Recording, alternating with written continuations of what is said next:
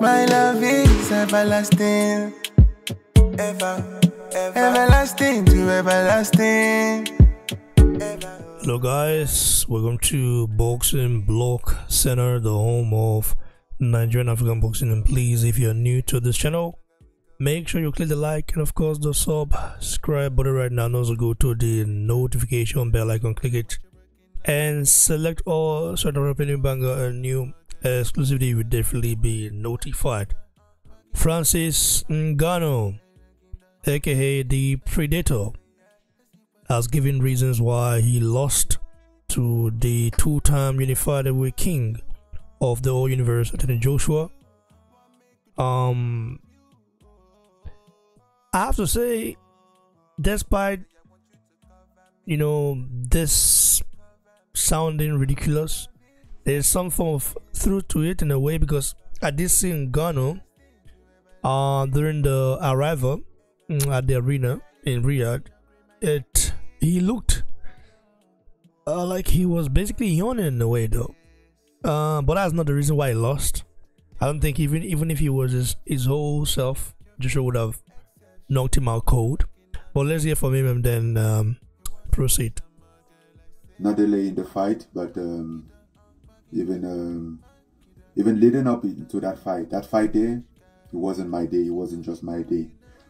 Not to say he would have, maybe not to say the result would have been different, but it wasn't my day.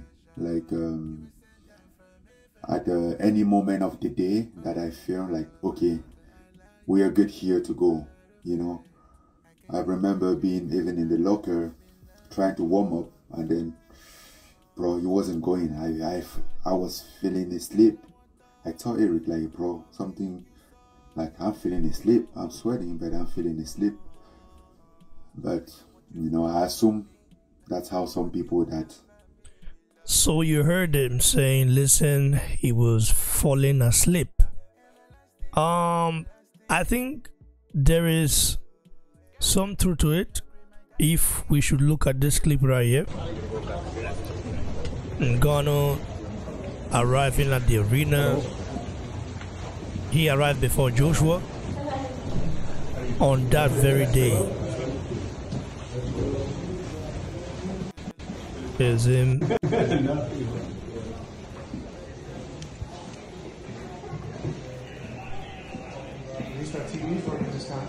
Look at him already.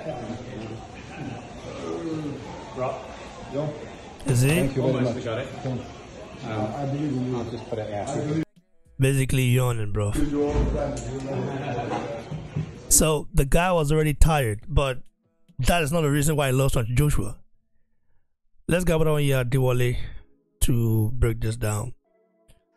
Adewale, Ngannou said, listen, he wasn't himself.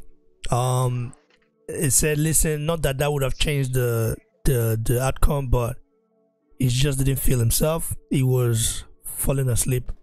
And he's not lying, in a way, because at the time he got to arena, the video proves it. But what do you make of the overall,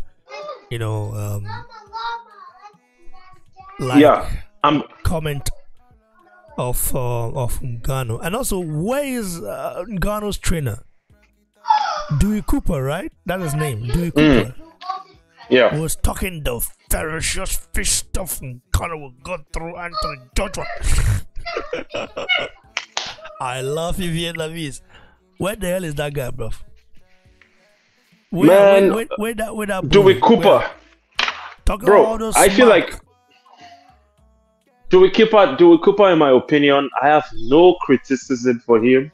He's a gentleman. He's a fighter. And he said the right things. He's supposed to big up his fighter, and he's supposed to have confidence in his fighter. But I feel like the confidence that they had, Team Ngannou, going into that fight was false because of their performance against Tyson Fury. Fury did not come into that fight against Ngannou fully prepared. There was a part of Fury that didn't give Ngannou the full respect that he was supposed to. And then he got dropped. Now, AJ, on the other hand, by the way, congratulations to him once again for getting that good knockout, for doing a good job against an MMA fighter, sending him back to where he belongs. Salute to AJ. But at the same time, AJ prepared heavily.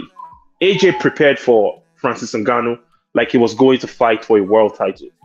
And that showed in the fight. So Ngannou got coming into this arena and yawning. Could have been for multiple reasons. I mean, they said the fight took place around 4 o'clock in the morning, Saudi Arabia time. So maybe that's contributed to him But as a being fighter, a little bit aren't you fatigued. supposed to be gamed on no matter what time you fight? And so this is the biggest fight of your life, right? Why aren't you supposed to be gamed? I mean, in all fairness, we are human beings. The way the body clock works, like you can't fight nature. These guys got into Saudi Arabia, I believe, 1 or 2 weeks prior to the fight. And that might have given them enough time to readjust to that time zone. But at the same time, if the main event was going to be held at 4 o'clock in the morning, then it's a little bit hard to train for that. But at the same time, there is what we call adrenaline rush. So when you're in the ring, you're standing against an opponent and this guy lands a jab on you, you know something heavy is coming at you. So the adrenaline will kick out the sleep in you and you'll be fully awake. So there is no excuses. Ngannou, he wasn't fatigued. That's not why he got knocked out. AJ also had to adjust to that time zone.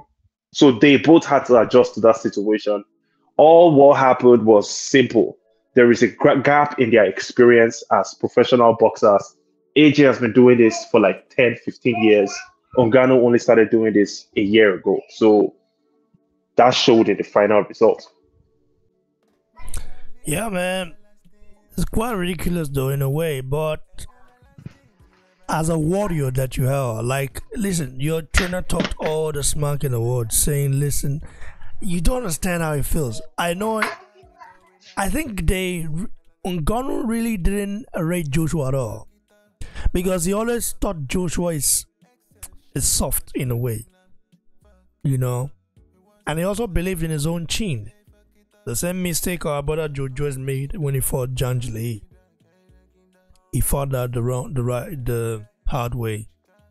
You don't believe on your own chin. Yeah, you got a great chin, but you don't believe on it. You don't just stand there and take Ngannou. punch. Yeah, bro, Ngannou made some rookie mistakes. I mean, you're fighting against a guy as powerful, as tall, as experienced as Joshua, and you switched southpaw. For what reason? Once you switched southpaw, you only lined yourself up for the right hand. And then you could see AJ almost telegraphing that right hand, like pull back, counter right, and you still were not able to avoid it. That shows that you're not experienced yourself, or you're just not that good in professional fighting. And this is a lesson to MMA fighters. Boxing is different. You can't, the little boxing that you guys do in MMA, it's not comparable to what professional boxers do. These guys put in 100% of their training into sharpening their boxing tools. But you guys put only 5% of your game plan into boxing and the other 95% into grappling, kicking, and all this other stuff, wrestling. You can't compare yourself with a boxer. A boxer will always defeat you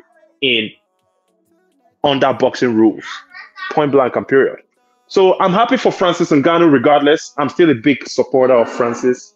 I wish he got a victory. Me personally, I was rooting for him to get the victory, but I knew that his chances were less than 20%, maybe 15%. And AJ did what he was supposed to do. So shout out to AJ. thanks, brother. I do appreciate your take on this. Guys, you heard it from our brother Dewale. Stay tuned for more exclusive Bangara. You'll be right back. God bless you for the support channel. Stay tuned. Yeah, rock it up, fuck.